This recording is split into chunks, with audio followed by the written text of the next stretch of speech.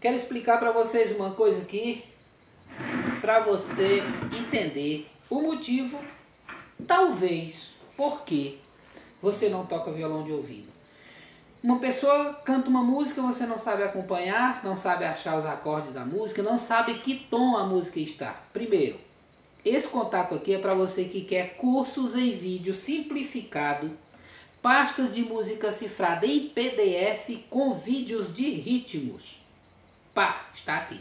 Se inscreva no canal e compartilhe os vídeos, vamos lá. Veja bem. Por que você não acha o tom da música que alguém está cantando para você tocar? Porque você não sabe o que é escala cromática, tá bom?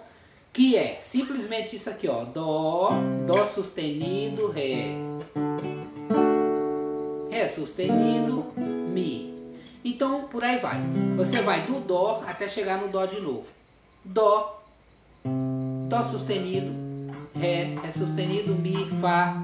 Fá sustenido, Sol, Sol sustenido, Lá, tá aqui o Lá, Lá sustenido, Si, Dó. Se você conhece a escala cromática, você já vai achar o tom, porque tanto faz ser na sexta corda como na quinta, você vai achar o tom. A pessoa está cantando lá, e você vai...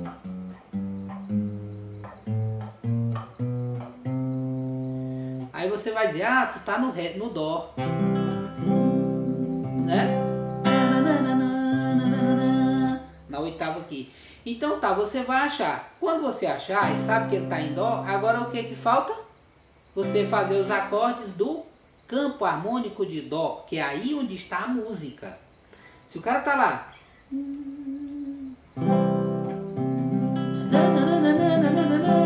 Aí você diz, bom, eu achei o campo harmônico, agora eu achei o tom e agora eu vou fazer o seguinte.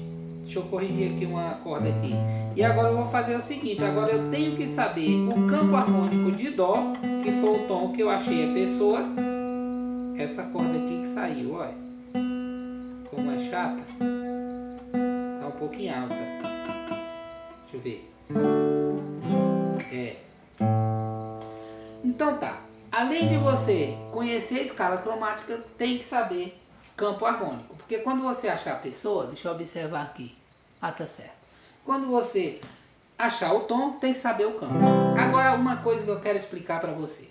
Não adianta nada você aprender ritmo, por exemplo.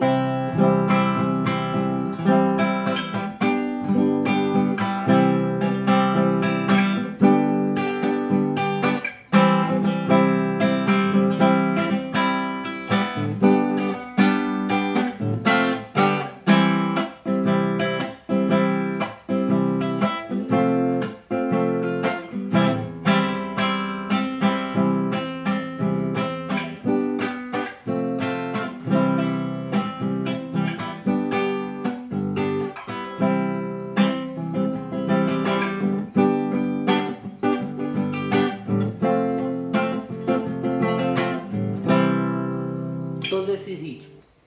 Não adianta se você não tem percepção. Ouvindo a música, não sabe que ritmo ela tá. Você tá ouvindo as andorinhas, aí depois vem aqui. As andorinhas voltaram, eu também voltei. E não percebe que o ritmo tá errado, que aqui é um pop rock e ela não é pop rock, ela é esse pop bolero aqui, ó. As andorinhas voltaram. Muitas vezes você escutou a música, pegou o tom e vem fazer um ritmo assim, ó. As andorinhas voltaram. Dá pra perceber que o ritmo não é esse. Percepção é você ouvir a música e perceber o ritmo que ela tá. Beleza, mas agora o pior disso. Sabe o que foi que fez você mergulhar nesse tanto de erro? Vou explicar. Um dia você comprou um violão e disse, eu quero aprender a tocar violão. Porém, na hora que você colocou ele aqui, nessa posição, você mudou o seu plano. Você decidiu tocar cifra e não violão. Vou dar um exemplo.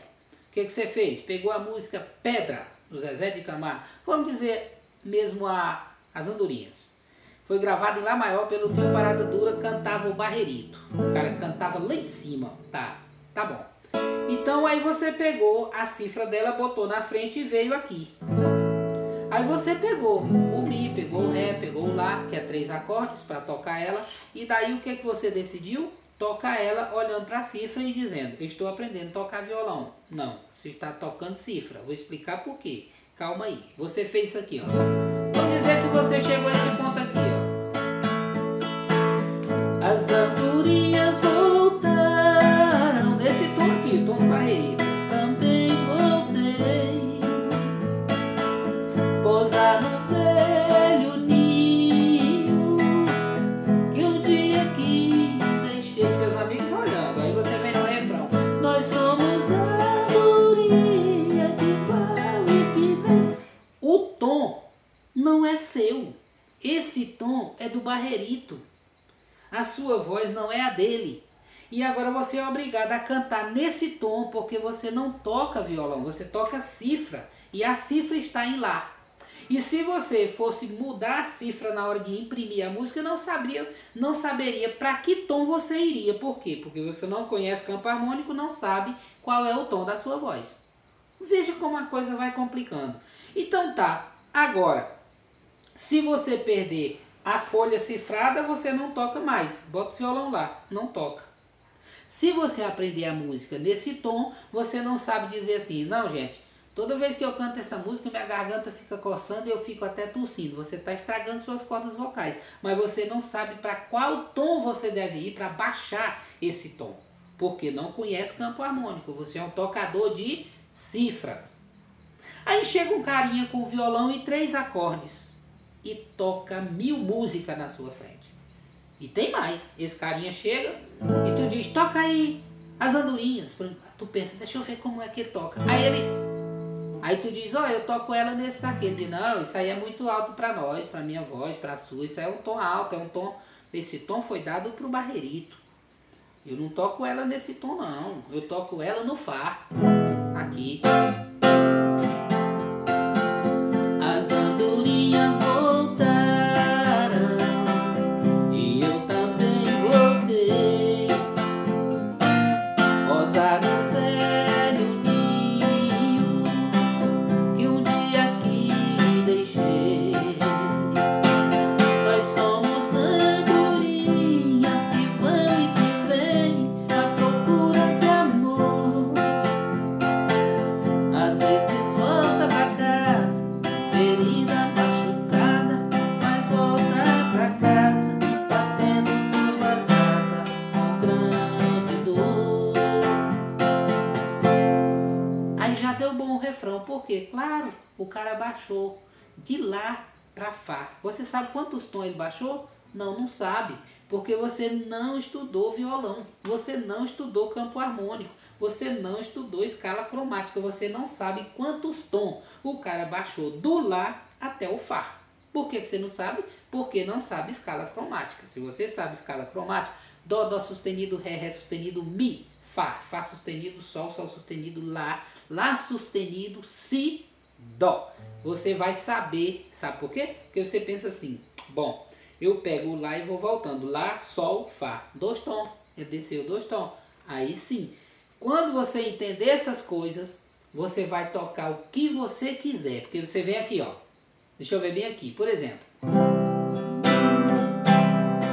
Melhor não dizer nada enquanto pensa o que vai fazer da vida. Pode ser que você tome um caminho sem saída e não tem outro jeito a não ser voltar pra mim. Ó, refrão tal, ó. Eu e você por aí outra vez. Esse tom o Zezé de Camargo pediu no dia que entrou no estúdio. Ele falou, eu vou gravar ela em Dó. Tá. Agora eu pergunto pra você. Você diz assim, ah, não tá no tom original. Qual é o tom original? O tom original é qual? É o tom do Zezé? É original pra ele, pra voz dele. Ele pediu Dó. Aí eu te pergunto, tu tem a mesma elasticidade, a mesma tessitura vocal dele? Tu tem a mesma voz do Zezé de Camargo? Se tu tiver, canta no tom dele. Agora, se tu não tem, por que questão? O tom original seria então do compositor, das andorinhas Quem fez as andorinhas foi o Alcino Alves. Ele não canta na altura do barreirito, ele fez 2 tons abaixo do barreirito. Então, o tom original seria de quem compôs a música. Não existe tom original de música. Existe o tom que ela foi gravada pelo cantor tal, para a voz dele.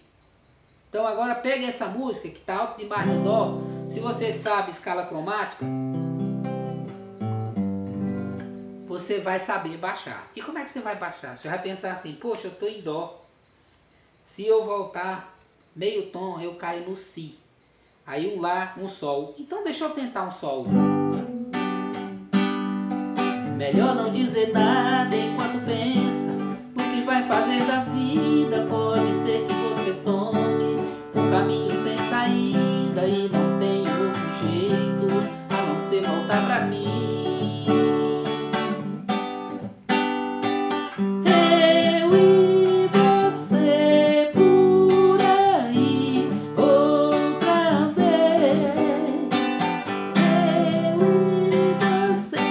De você cantar, você está puxando para a sua voz. É isso aí então.